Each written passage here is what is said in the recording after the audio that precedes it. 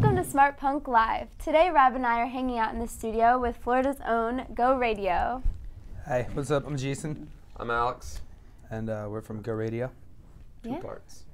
Two parts. Two parts. You're missing members. Where are they? They Well, don't want to hang out. Our bass player Burns just got married. He's in Antigua. A couple of weeks ago. Antigua. Antigua. Wow. I don't know where that is. Bar? Downtown? No. Yeah. Yes, No, there's a bar downtown. Is it really? No, Yeah. I think he went somewhere else.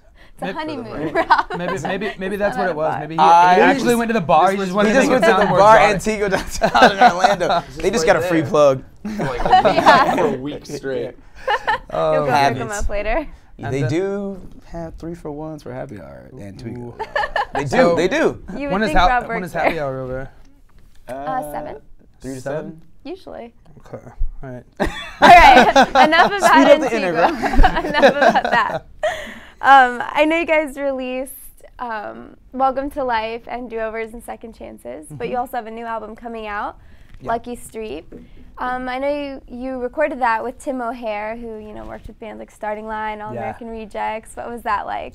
He was incredible. Tim was really a, he had a very, very odd kind of production style, I guess. He was very kind of in the back and just kind of steering us towards the direction that he thought was So best. you had more of the control, but he Yeah, had the absolutely. overall focus. Absolutely. Yeah. It was different than anything that we had worked with before because he kind of, without being too influential on the song, like he steered us in the right direction, kind of like bumper cars in a bowling alley. Like the bumper That's a good metaphor. things. Like it kind of Great like metaphor. kept us. Dangerous situation. Yeah, like he would be quiet and we'd just sit there and have to grind over and over, like what are we gonna do? And then Right. he'd pop in at the key moment, like really. But that almost kinda- seems like a better style to do it. I mean, we're happy with the. Yeah. Really happy with the way It took some getting used to, but yeah, looking back, it It worked out. although frustrating, it still worked out for the record. So we're excited.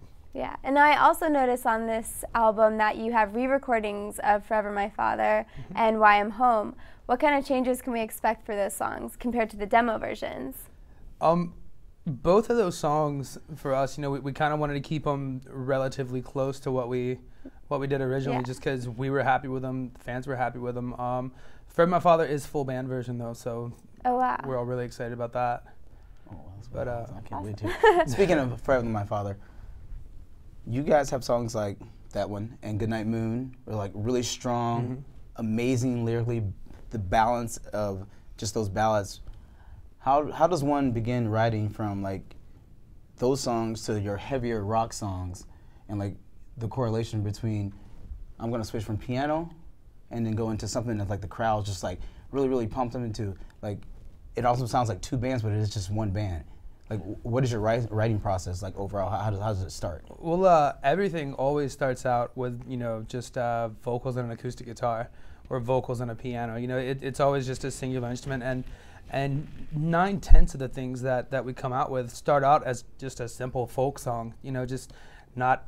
It's never. I personally never sit down and go, this is going to be a fast song, or this is going to be a slow song. If you listen, and a lot of people think I'm crazy when I say this, but if you listen to the song and really sit down with it and just kind of let it breathe, it'll do it itself. Right. It'll let you know, hey, I want to be upbeat, or I want to go to a bridge here, or I want to kind of like calm down and do an anti-chorus, or it'll It just sort of unfolds. Yeah. Right? Do you start with like lyrics, like because like the song Forever My Father seems like it's something like straight from a journal, and it's like so personal, but it touches you in so many different ways. Because a lot of singers like to write in metaphors. It's like, oh well, the song sounds like it's about this, but really it's a song about watching TV, Like, Forever My Father was really kind of a spur of the moment thing. It was written on the day of my dad's viewing, actually, by me, my sister, and my brother.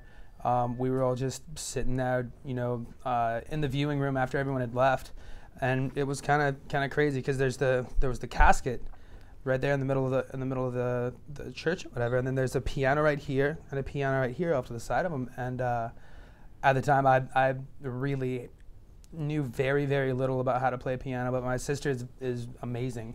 So she just kind of looks at it, she goes, I just kind of want to go in and sit with him and play for a little bit. So she did. She goes in and she sits down and she gets behind the piano That's and she the starts second voice that's playing. on there. That's the female voice. She's I was amazing. curious Yeah, about it's really she starts playing, and then I went in there and started playing with her a little bit. My little brother comes in, and he's doing, you know, doing his thing and sitting with it, and it's just all four of us there together.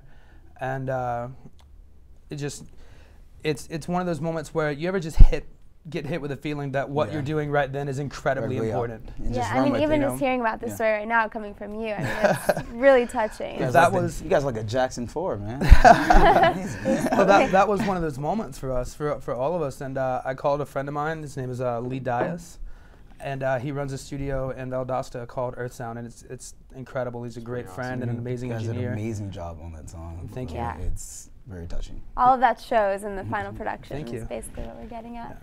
Yeah. He recorded it that night. You know, was wow. I called him. I was like, hey, I'd like to record this tonight. And he goes, how far away are you? I'm like, I can be there in an hour and a half. He goes, okay, I'll meet you there in an hour and a half. So yeah, that's exactly how that went down, and it was really hard to kind of recreate in the new version, just because there's so much just raw, undealt with emotion there, and just everything was uncensored, and just, you know. But when you go back to that moment, I mean, it has to come back, you know. It comes back, but it's not nearly as strong. It comes back in a remembrance way, as opposed to, you know, this is the exactly what's happening right now, you know.